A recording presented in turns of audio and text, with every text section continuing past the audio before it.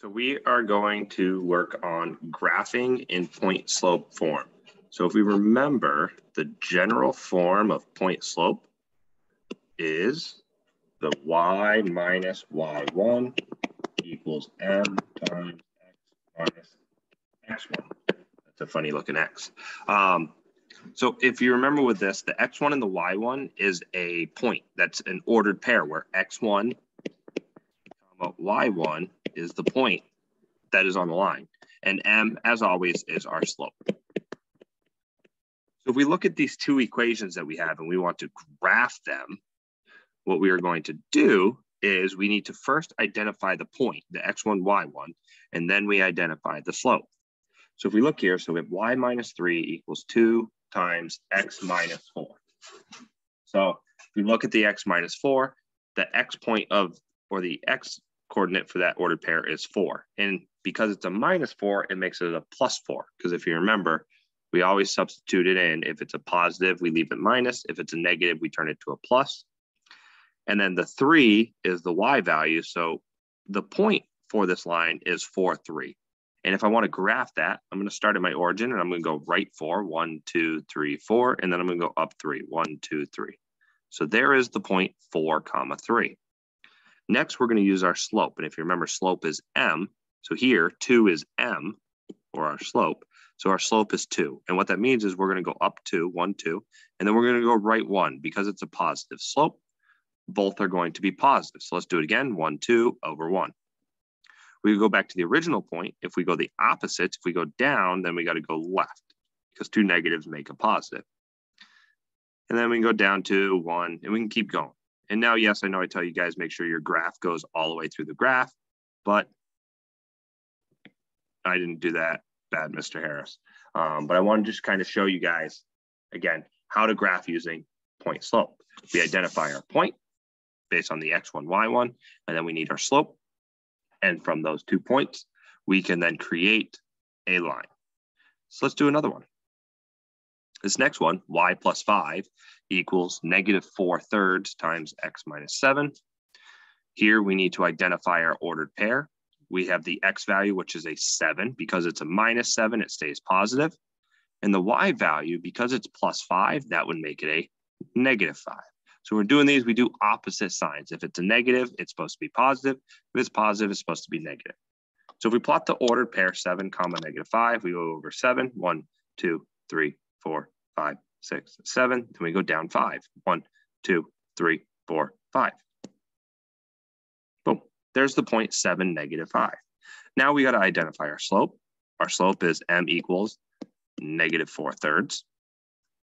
So if we use that, so if we go down 4, 1, 2, 3, 4, and then we go right 3, and my little screen thingy is popping up. So let me try to move it. Nope, it's not letting me move it. There it goes. Now we can move it. There we go. Good. So we go down 4, 1, 2, 3, 4, and then right 1, 2, 3, and we got a point.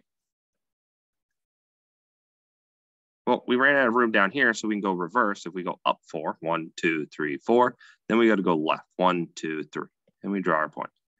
And we keep going 1, 2, 3, 4, 1, 2, 3. Boom. And we draw a straight line. We should be using a straight edge, not trying to freehand it like Mr. Harris is doing. So now the line of y plus 5 equals negative 4/3 times x minus 7 is here in the red. So remember, when we are graphing these, what we do is we identify our point, which is the x1, y1, plot that point. Then we use our slope to generate more points. So just like with slope intercept, where we plotted our y-intercept and then use slope, now we are plotting our point and then using slope to create more. All right, so we do have an on your own here. Here is a chance if you would like to pause the video and you could try these on your own. This would be a good chance to make sure you understand what you're doing. So again, if you want to, you can pause the video and you can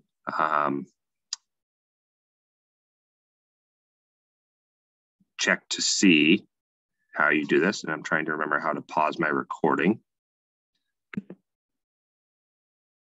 So here, if you actually did pause the video, you can see the 2 graphs, the blue graph over here.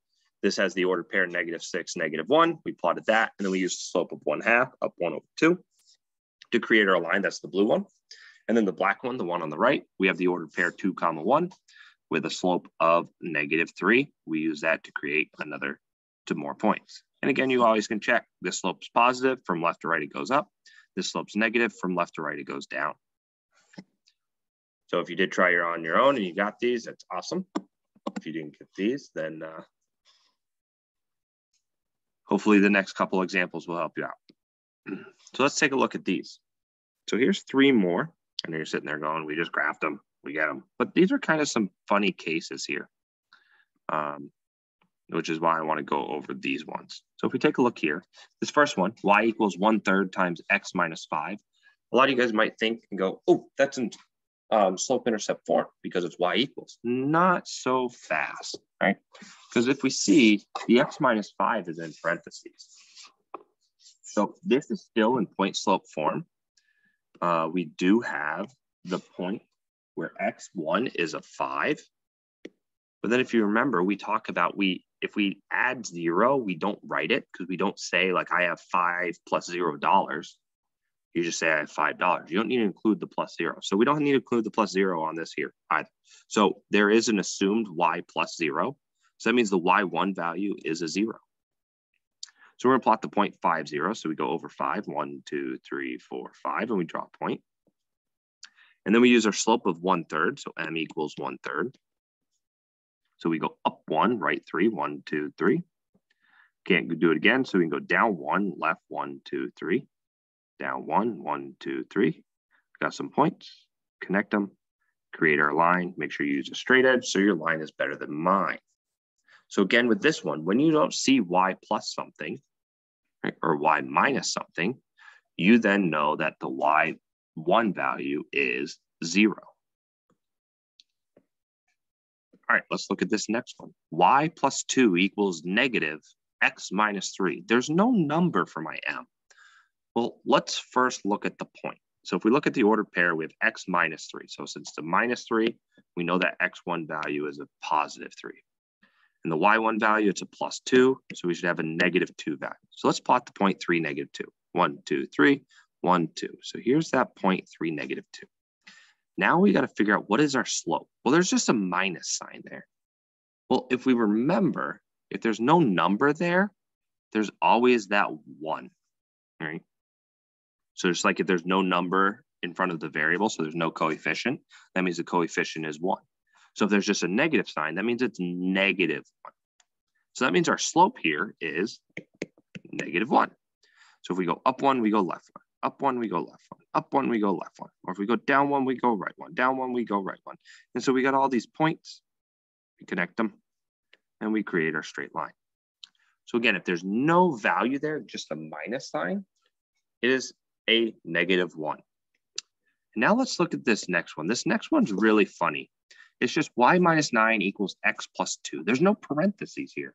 So there's no m times whatever. Well, actually there is, because the value we can multiply by anything is 1. So there is a hidden 1 in here. Because if I would put these in parentheses and put a 1, because I'd do 1 times x is still x, 1 times 2 is still 2. So there is actually a hidden value. So let's first look at the point. The ordered pair x plus 2, that would be my x1 value is a negative 2. Y minus 9, my y1 value is a positive 9. So we're going to go negative 2, up 9. 1, 2, 3, 4, 5, 6, 7, 8, 9. Okay. So there's the point, negative 2, 9. And again, now here are m, because there's nothing outside the parentheses. There isn't even any parentheses. Our m is 1. So what this means is we're going to go up 1 over 1. Down 1, left 1, down 1, left 1, down 1, left 1, down 1, left 1, down 1, left 1, down 1, left 1. Okay, we keep going if we want to. Lots of fun. Okay, drawing all these points. And then we connect our dots. And we have this line here. Okay. So we were able to draw 3 different lines based on 3 different equations. So remember, when we are in point slope form, you need to first identify your point.